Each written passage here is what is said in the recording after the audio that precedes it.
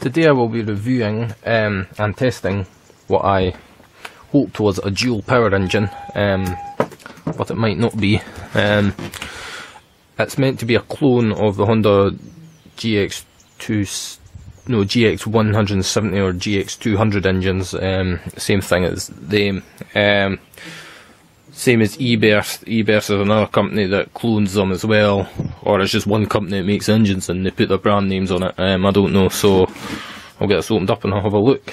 But I do not own anything petrol related, so I'll be running on propane. I've got a special carburetor for that, which might fit, I don't know. I think it will. So I cannot comment on how it's going to perform on petrol. So on the box it does say made in China, so don't know what to expect. So let's open all of this up. That's how it's packaged. I will say it is reasonably light. It doesn't really weigh all that much at all. It might weigh about, I don't know, 14 or 15 kilograms.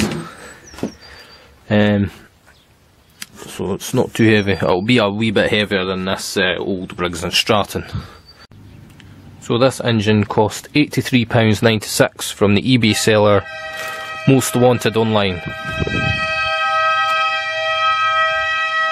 Shut it, you stupid fishman. And so that's a good enough price. I'll have to check and see if it's got oil in it. Now the reason I bought this was because I thought this one here was absolutely knackered. But I just needed a new spark plug, that's all it was. But another issue is it doesn't really have any sort of governor on it. I'd need to make one up again. And I'm having other problems with the carburetor, like I cannot get it to idle, I can only get it to run like quite fast. So may just as well have got it.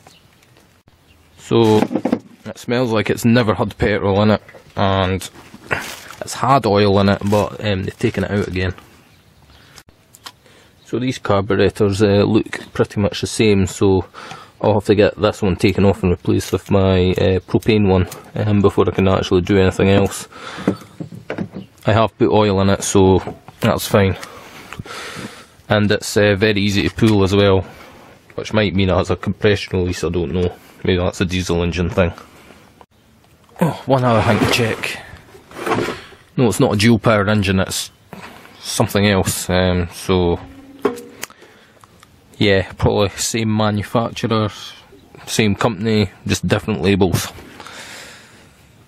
So yeah, it's pretty much identical to the Eberth and dual power and all the clones. They're all the same. Probably probably Lifan's another manufacturer as well. So it's they're probably all the same. The quality of this bit here isn't that good, so I think air will leak in a little bit round there, past the air filter, but won't matter too much. Spark plug is also quite a big one. That's different to this one. This is an older spark plug. That's a CG8. That's an LD. No, that's an F7TC in there. F7TC. I do intend to use this engine on a generator project, so it doesn't actually have a generator governor as what's called a utility governor. So I might figure out some sort of servo system that will respond to generator load. It's going to be an inverter generator, so generator head for it sitting over there, and that will be connected to a battery and an inverter, so when there's not very much power needed, that will pretty much just idle away. So changing the carburetor, I think 2 bolts have to come out, and I'll have to very carefully take the linkages off there as well. I'm not exactly sure how the governor on this is going to work. I don't think it is like this old engine where there was actually a plate inside that responded to the airflow from the fan. I think this one's got a centrifugal governor inside it. Have a look. Yeah, I think it does. It's coming up from somewhere inside there, so I don't think it is an air plate design.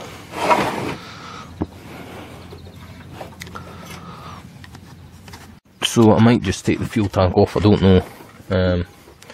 might just be best to.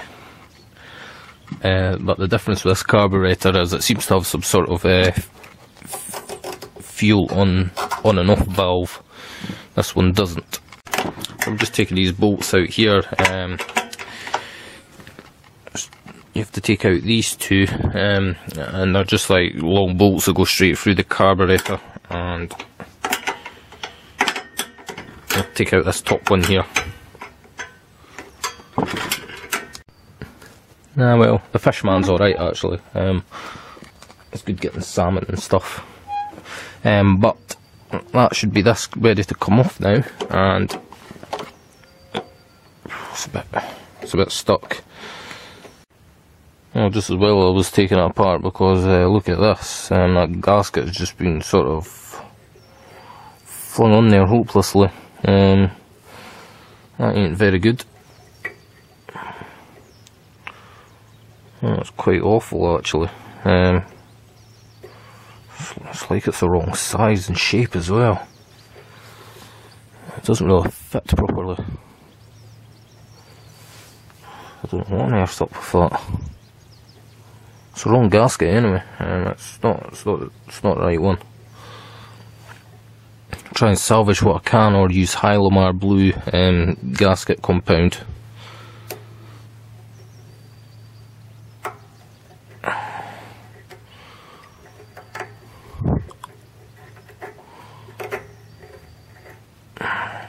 Yeah, that's not very good, is it?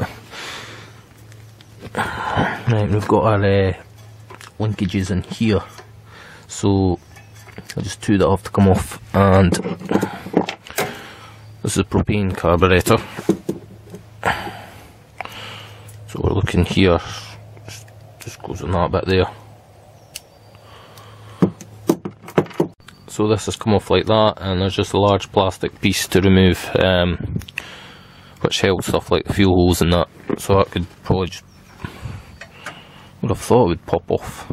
Should just be stuck on, like, sort of with the gasket. That's fairly tightly on there. There's like a spacer, so I think I will need it. I was a little bit confused there, because it's like it's sitting at wide open throttle all the time. That's right down, it's its slowest position, when it should really be there, but I think that's how it was to start with, so it may be something to do with the governor. I'll put a link in for this carburetor, because also with the carburetor you get a special zero pressure regulator as well, which basically only supplies the propane when the engine is running because of the vacuum in the carburetor. So I need to put a longer pipe in this fuel tank, maybe put like about an extra 5 centimetres on it, because fuel inlet on this carburetor is at a different angle, so need a little bit more length. I think I'll just leave the tank off. So that's the governor there, or the output of the governor. Not 100% sure how it actually works. There's something inside that spins and then pushes on another linkage internal to the engine, and it will move this back and forward. So I reckon when the engine speeds up and I've got on the slowest setting, that will go back like that, and then go down to the lowest throttle. I don't really know what this is.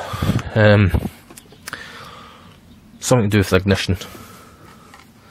An ignition coil is going to be hidden in there somewhere. So the choke lever simply just goes on onto that post like this, but I did have to shave a little bit out inside, because it wasn't really fitting that easily on this other carburetor, but it's fine now. Before I put the petrol tank back on, I'll see about finding a fuel shut-off valve.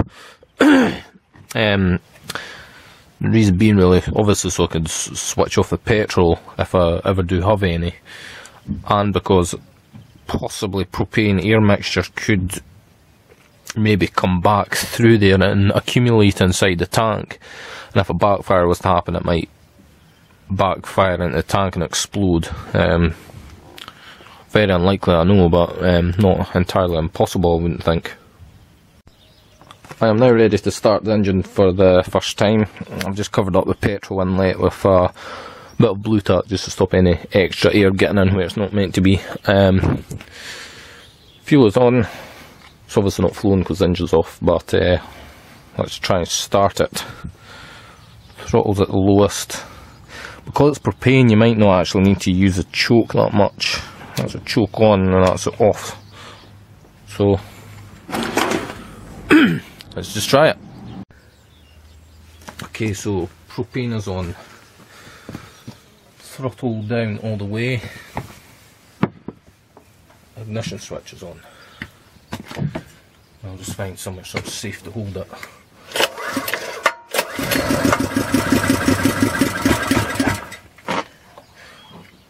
Okay, so that's fine. So there's just a little screw on the side of the regulator here. I had that all the way in because the Briggs & Stratton engine was just roaring its head off all the time. So let that screw out a bit. Try again.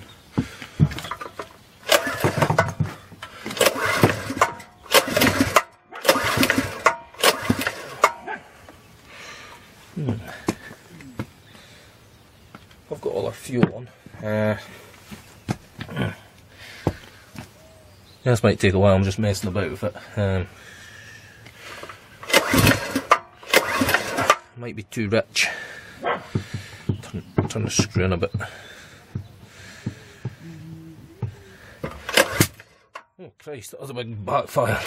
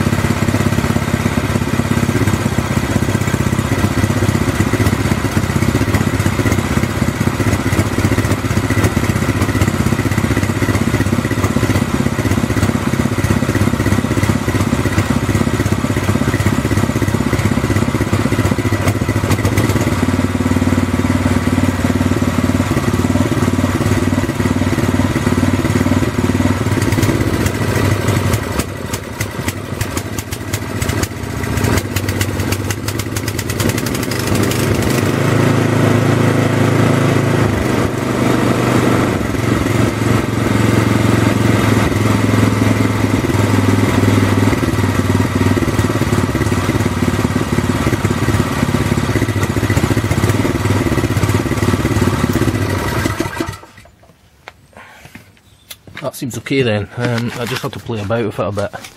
And it seems to just like it best with that screw all the way in. So I have to say that engine is quite a bit quieter and smoother running than this Briggs & Stratton one. I'll just start this one up and give you an idea of what the difference is. This is a very old and noisy flathead engine, and it can kick quite frequently when you try and start it as well. So much so that it kind of rips the cord out your hand or totally just falls over. But yeah, it's bloody noisy. And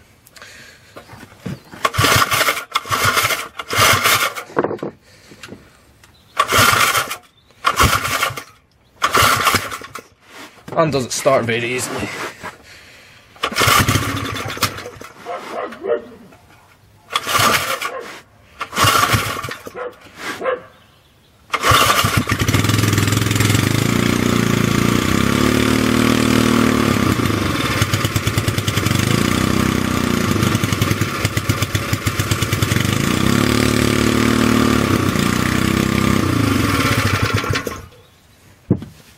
Yeah, a fair bit noisier.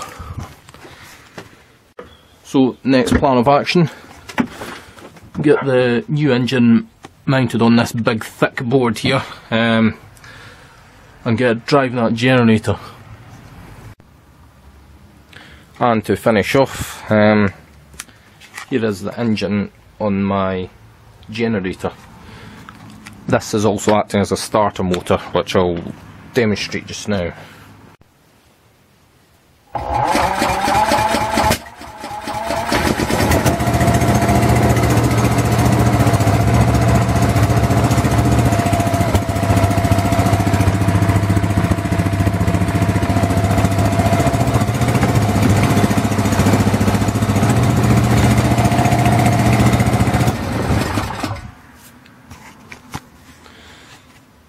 Well, I was doing tests with it earlier and I was able to get 1200 watts out of it, but with the belt in this configuration with the small pulleys, the belt was getting hot and I could smell it burning, so I had to stop.